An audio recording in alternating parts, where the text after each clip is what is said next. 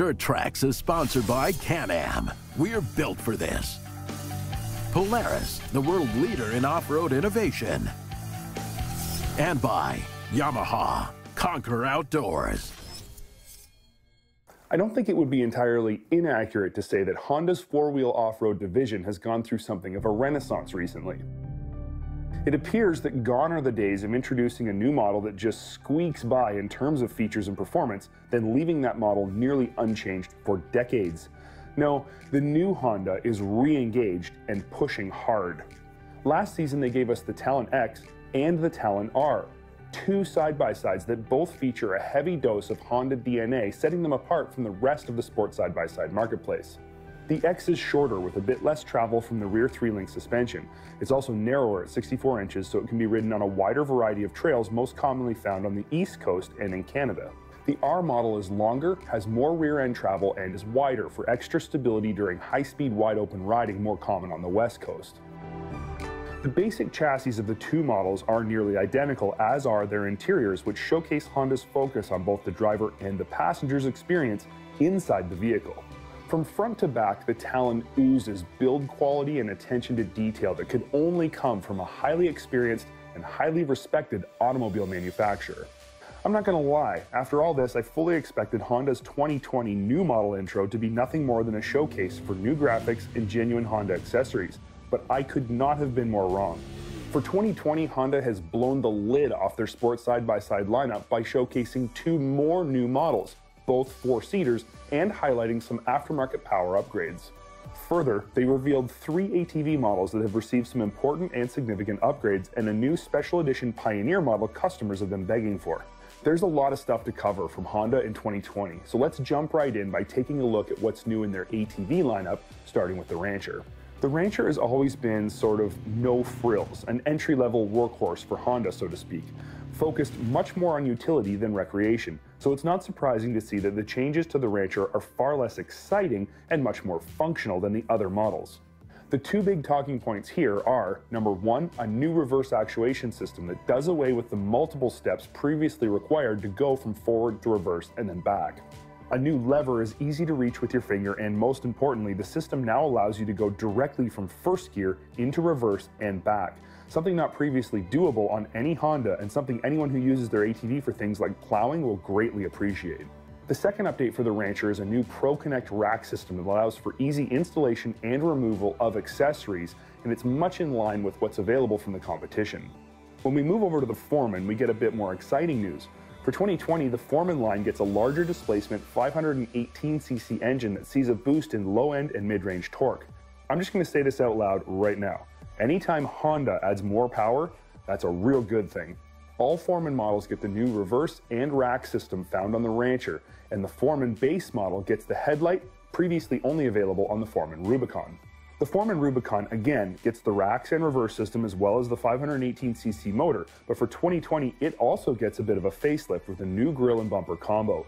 Both Foreman models now feature a front-mounted under-rack waterproof storage bin that is accessible to the driver from the cockpit, though obviously not when the racks are loaded. The only news for Pioneer owners is something they've actually been asking for. The limited edition model will now be available in both 5-seat and 3-seat configurations instead of just the 5-seat from last season. Now switching gears to the sports side-by-side division, this is where the really big and most exciting news comes from, and again, it comes in not just one, but two distinct flavors. First up is the new Talon 1000 X4. It's based on the Talon 1000 X 2-seat model and utilizes the same front and rear suspension setups. In fact, the entire front and rear sections of the vehicle are identical to the 2-seater. An extra 28.8-inch section has been added to the chassis between the front and rear clips to make room for rear seating, but the seating in the rear is not your typical 4-seater sports side-by-side stuff. Like they did when designing the 2-seat Talon, Honda engineers took a lot of time to consider just how passengers fit inside a side-by-side when they designed the 4-seat model. They determined that rear passengers would be more comfortable with more stadium-style seating, so the rear seats on the X4 Talon sit higher than the front to give the backseat passengers a better view of the trail. The rear seats also sit closer together. This gives the rear seat passengers the ability to see not only above but also in between the front occupants. It's a smart layout that has the added benefit of additional legroom for rear seat passengers, making the rear of the X4 Talon one of the most comfortable side-by-side back seats in the business. The rest of the Talon 1000 X4 is standard Talon stuff. 15 inches of travel front and rear, damped by a set of Fox Podium 2.0s up front and 2.5s in the rear. Dirt Trax is sponsored by Princess Auto, a unique world of equipment, tools, and more. Closed captioning of Dirt Trax is sponsored by MBRP Power Sports, race-inspired performance. The second four-seat Talon model Honda unveiled for 2020 really caught me off guard. It's something that just wasn't even on my radar when I walked into the presentation. For the 2020 model year, Honda has partnered with both Fox and Bosch to bring us the Talon 1000 X4 Fox Live Valve Edition. Now, if you're thinking, hey, I've seen this somewhere else before, you're thinking exactly what I was thinking. Fox Live Valve suspension uses upwards of 8 sensors located all over the vehicle to monitor almost every aspect of the vehicle and how it's being driven. This information is processed through a Bosch programmed control unit that adjusts each shock individually in a matter of milliseconds to best suit whatever driving scenario the vehicle is currently in, based on which of the 2 modes selected via dash-mounted switch the driver chose. If you're accelerating, it stiffens the rear shocks. If you're braking, it stiffens the front shocks. If you're turning left, it stiffens both of the right-hand shocks, the front more than the rear. And if you're jumping, it knows this and will stiffen all 4 shocks to maximum to help avoid bottoming. But these are just a few of the scenarios. The live valve system is constantly adjusting the shocks, and if you're wondering if this type of technology is just a gimmick or if it's actually worthwhile, let me tell you right now, this is not a gimmick. I'm sure you, like me, are drawing an immediate parallel to Polaris's dynamic system, and while they are very similar, there is one thing that sets the dynamic system apart from the live valve system found on the Talon. Dynamics uses a Polaris-designed and programmed control unit. The Talon's live valve system uses a controller programmed by Bosch. Is one better than the other? Only time will tell. 2 other notable differences between the base X4 and the live valve edition are first and most obviously the Fox orange chassis and roll cage found on the live valve edition. It does need to be said though, this is not just the roll cage. The entire chassis and all chassis components have been coated in Honda's proprietary dipping and powder coating process. To say it looks rad would be a gross understatement. The final difference is the live valve model includes Honda's new launch control system, which is actuated by a combination of holding a dash switch, holding the levers, and holding the brake. It's all in the manual if you need to know how to use it. What's important is that it actually works.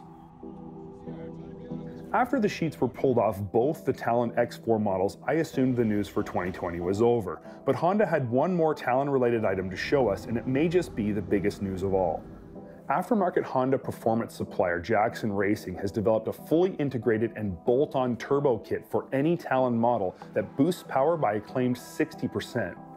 My math says that bumps the Talon's horsepower output to somewhere right around 170 ponies, which is more than respectable, and I can say from experience, it wakes the Talon up in a big way. Jackson Racing is known in Honda automotive circles as the go-to place for Honda performance parts because they think bigger than just adding more horsepower. They're all about creating performance parts that integrate seamlessly into the vehicle on all levels. In the case of the Talon, the Jackson Racing Turbo Kit includes an ECU that changes not just the engine mapping, but also optimizes all the auto shift points on the DC2 transmission to work more efficiently with the increased horsepower.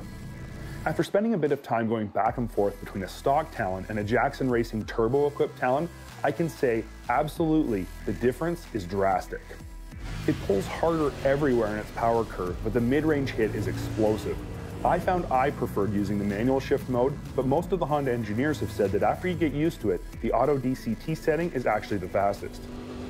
The final 2 points I think are important about the Jackson Turbo Kit are first, it doesn't void your Honda warranty, which I think should be an important concern for anybody buying a new Talon. And second, it's a 100% bolt-on kit. 0 modifications or cutting of any kind are necessary. Jackson Racing claims anyone who's mechanically inclined can install it themselves with typical hand tools in about 6 to 8 hours, and a shop who's done a few should be able to do it in under 4. On that same note, the Jackson kit is 100% removable, and the vehicle can be put back to stock with no negative side effects. So if you ever decide to sell your Talon, you can take the turbo kit off and keep it for your next one. So that's the big news from Honda for 2020. For the second year in a row, we've been given more than we either expected or asked for, and the idea that Honda is on a mission has been further solidified in my mind. It truly is refreshing to see Honda on such a roll, but of course, we're never completely satisfied, so the only question I think that remains to be answered is simply this: what's next? Dirt Trax is sponsored by Shock Strap. Start strapped, stay strapped. Tires are something that we talk about a lot around here, and I guess that's because without them, we're not going anywhere. But when it comes down to it, there's a lot of brand choices and even more tires to choose from. And ITP is known for their continual evolution and innovation in the industry. They're constantly bringing new products to market and have had an almost cult-like following since the early days of the first Mud Lights that really set the framework for aggressive ATV tires. Today I'm bringing you yet another new offering from ITP, but it's unique in its focus. Why is it unique, you might ask? Well, a lot of tires try to be a jack of all trades instead of focusing on doing one thing really well. But when it comes to the ITP Terra Hook, it's focused on just one thing. And that one thing is ultimate high-performance trail riding. Designed with an 8-ply radial construction, the Terra Hook is confident at speed and built for puncture-resistant abuse from anything that your big horsepower side-by-side can throw at it. It features multi-angled, non-directional channeled lugs for ultimate grip in the stuff that we encounter on the trails every single day: rocks, roots, clay, and fallen tree limbs. Now, to test the Terra Hook out proper, we didn't go with some big 72-inch wide desert buggy, because let's face it, they're not as good on the trail as, let's say, this Maverick Trail 1000 DPS. And the Maverick Trail is a true trail-dominating beast, and it's sure to provide the platform that shows off just how capable the Terra Hooks are. Currently, we have the stock 26-inch tires on, but for maximum ground clearance and optimum rolling resistance over trail obstacles, I'm going to go to a square tire setup at 30 inches tall, 10 inches wide on a 14-inch Storm Series Twister directional rim. There's no doubt that this combination looks great, and the directional pattern of the rim definitely adds style, but while style is good, ultimately what we're looking for is the best fit and function. The Terra Hook is available in 9 sizes from 26 all the way up to 32s. While the 30s we're running today sit nicely on this Maverick Trail, they are certainly delivering on the claims of trail performance. And the grip is especially noticeable in hard cornering when the vehicle is looking for maximum traction to resist sliding. The tire doesn't flex much because of the 8-ply construction with reinforced belts, but when the sidewall does squat, the alternating shoulder tread blocks lock into the earth and give you that confident and really hooked up feeling. Acceleration out of the corner and grip on uphill on-throttle climbs is big. There really is no shortage of earth-chewing traction here. Now, all of this is great, but what about the average trail cruising speed ride of the tires? The Terra Hook's balanced tread-to-void ratio optimizes the amount of tread in contact with the surface to the open tread space needed to properly drain water and shed loose soupy mud. The result is a tire setup that doesn't dance on the terrain nor feel choppy. They roll efficiently and smoothly along, with effectively shedding water from beneath the tread. This is noticeable when you're riding over hard, wet surfaces like compacted dirt or flat rock, and it's evident not just from the feel through the chassis into the seat, but also through the steering wheel, where you really don't feel any vibrations, chop, or unnerving slippage. And surprisingly, over a long day's ride, the smoothness will actually allow you to ride with much less fatigue as compared to an aggressive tire with a higher or lower tread-to-void ratio. And when you're logging big miles, running high speeds, and just overall enjoying your day out on the trails, the last thing that you should worry about is your tire and wheel setup. And ITP stands behind their products. Heck, the Twister rims are covered by a lifetime structural warranty, and that's something that few brands will provide. When you're putting your money into new tires or upgrading to a complete tire and rim package for both looks and performance, you want to know that it's with a brand that's not just pumping out anything. ITP knows tires, treadwear, durability, and performance, and they're dedicated to delivering on all of those fronts, as we've seen firsthand for many years. They continue to push the industry with innovations and innovative wheel and tire designs. And when it comes to the aggressive trail rider looking for ultimate trail performance, I can say from firsthand experience, as you've witnessed today, that the Terra Hook delivers on what it claims. Dirt Trax is sponsored by Argo. Go anywhere.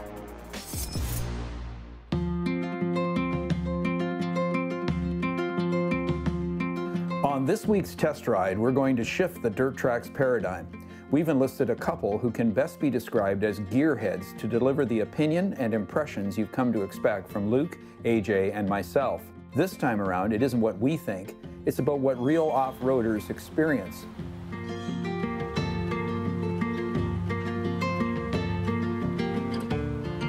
let me introduce our newest husband and wife test rider team, Paul Godin and Tina Dirksen. I think the interest in the side-by-side, when you look at that in combination with the fact that we're restoring old cars, plus, you know, we run an automotive repair shop, one feeds into the other. And so, you know, it's an opportunity to get out to experience new types of vehicles. Our off-road activities mostly include snowmobiling with myself and my wife, Tina. My interest in all other motorsports, including old cars and boats and snowmobiles, definitely has a bearing on my interest in side-by-sides. I believe that motorsports is a family-friendly activity, and so I think it's a great opportunity to get out, get some fresh air, and do something together outside of, you know, their normal day-to-day activities.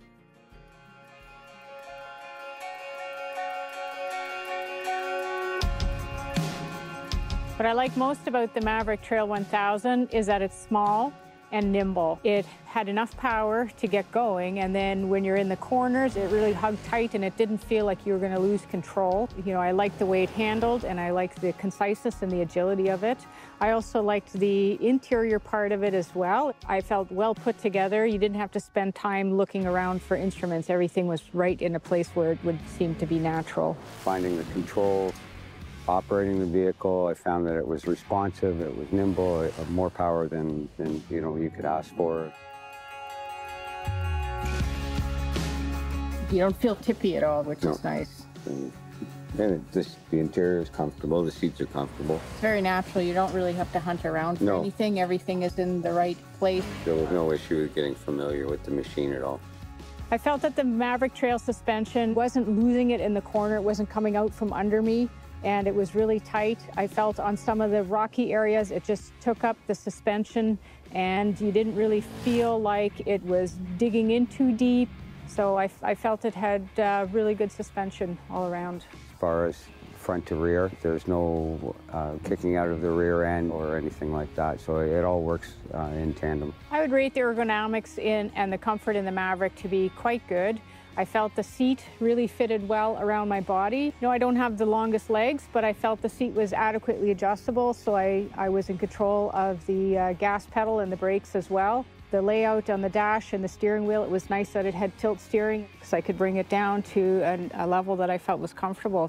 The 50-inch width for our intended use is very important. As these vehicles become more popular, they're going to be on more of the trails. The wider vehicles are somewhat not suitable for some of the trails. This will make accessing trails way easier for most people and safer for that matter. When I think about the horsepower of the vehicle, I would definitely go with the 1000. Again, it's responsive. I would be concerned by going down to the lesser horsepower that, you know, you don't have quite the responsiveness. If you need extra torque to get out of a situation, it may not be there. And so, personally speaking, I would go with the 1000. As a snowmobile owner of a high horsepower snowmobile, I felt I wouldn't want to go down in power in it. I loved the performance of it, and it did everything that I asked it to do. I would say there's value in getting the power steering. When I think of the handling and the drivetrain and the suspension, it's all a package. I would suspect that part of the reason why it handles as well as it does, why it's so responsive, is everything is feeding in, including the power steering. So I would believe that it would be a value add, definitely.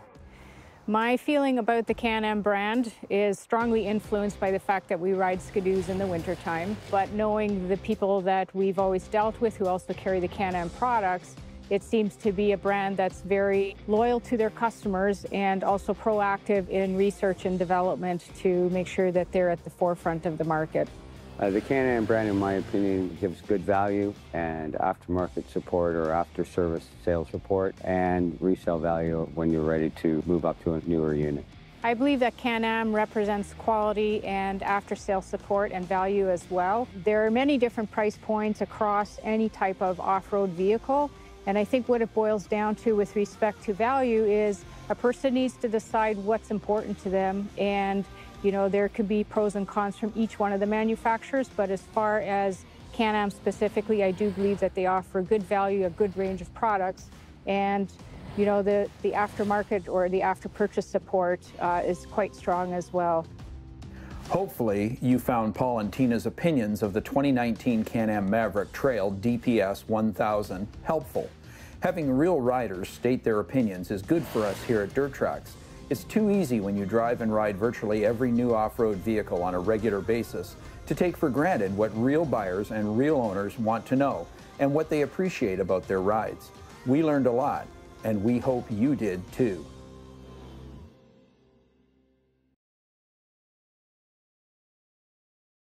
Dirt Trax Television has been sponsored by Polaris, the world leader in off-road innovation. Can-Am, we're built for this. And by Arctic Cat.